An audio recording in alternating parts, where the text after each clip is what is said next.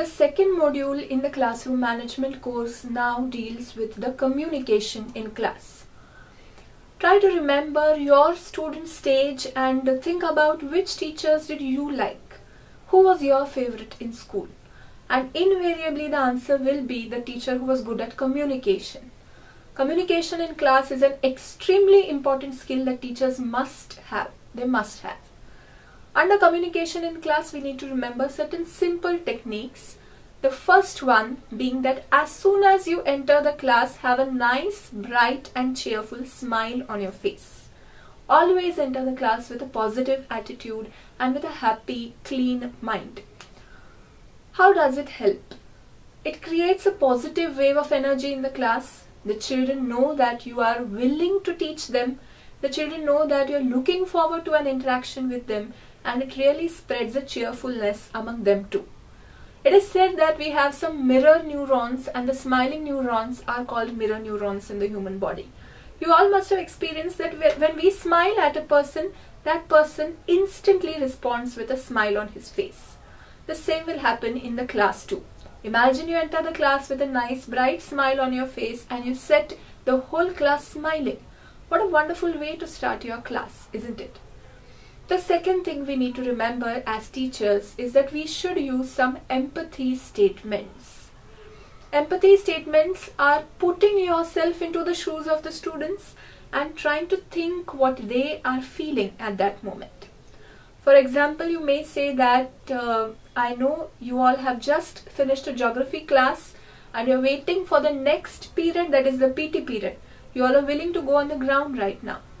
I may say as a teacher that it is raining outside, it is pouring, and I'm sure all of you must be willing to go out and drench yourselves in the rain. So if you can reverberate the feelings of the children, if you can repeat what is going on in their minds in your class, they will feel emotionally closer to you.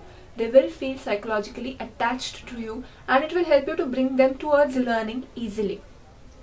The third simple technique which we need to remember as teachers is that when we start teaching in the class, we should use simple openers for transition. The children need to switch from the previous subject to the next subject, from the previous activity to the next activity. So use some simple opening lines for transition to help them to move on from one learning part to the next part. Just say that, are you all okay today? Is it really hot today?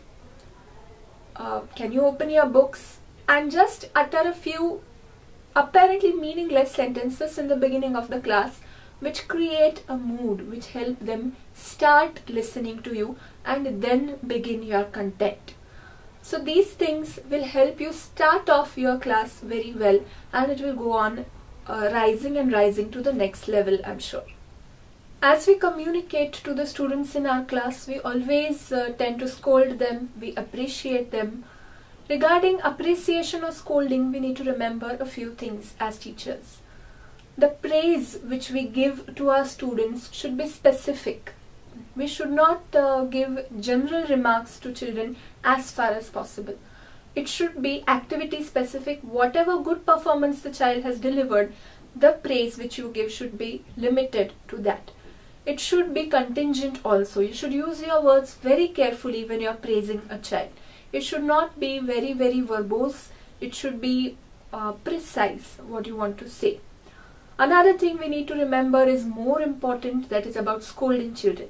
When we reprimand a child, it should not be a general remark. We should not label the personality of the child, but it should be limited to the misbehavior or the wrong thing that the child has committed.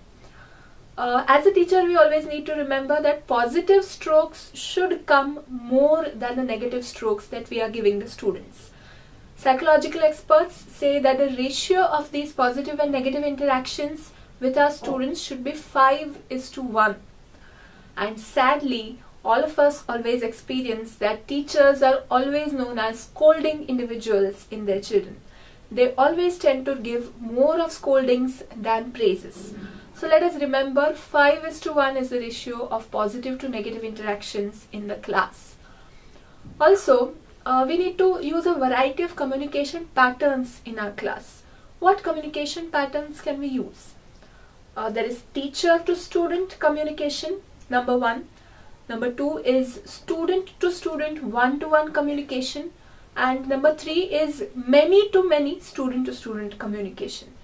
So as a teacher, I need to design my learning activities in such a manner that all these different varieties of communication patterns are alternated one after the other.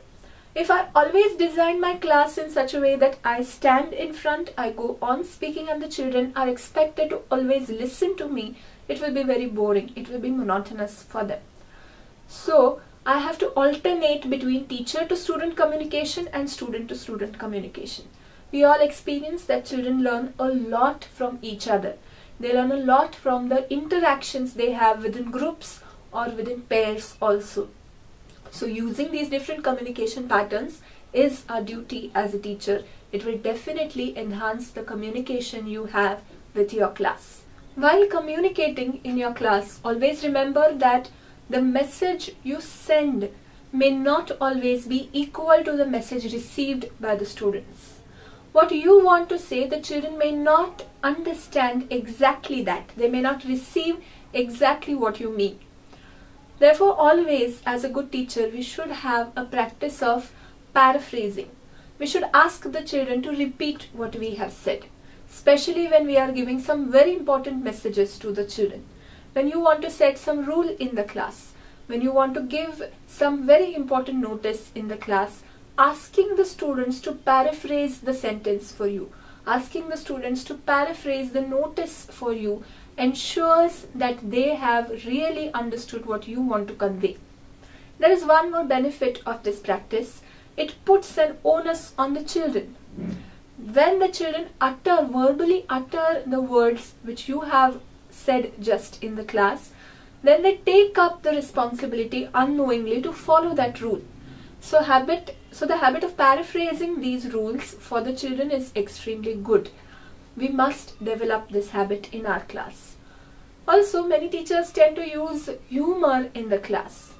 It is a common misconception that teachers who use a lot of humor in the class, who always have a laughter in the class, are good teachers. But unfortunately, it is not true. Humor should be used very carefully. It is like a double-edged sword. It may hurt you back if you cannot use it skillfully. Teachers also tend to use sarcasm.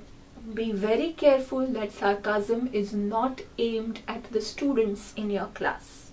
Crack jokes on yourself once in a while. Be ready to laugh at yourself. That will create a healthy atmosphere in the class. It will give a very positive message to the children.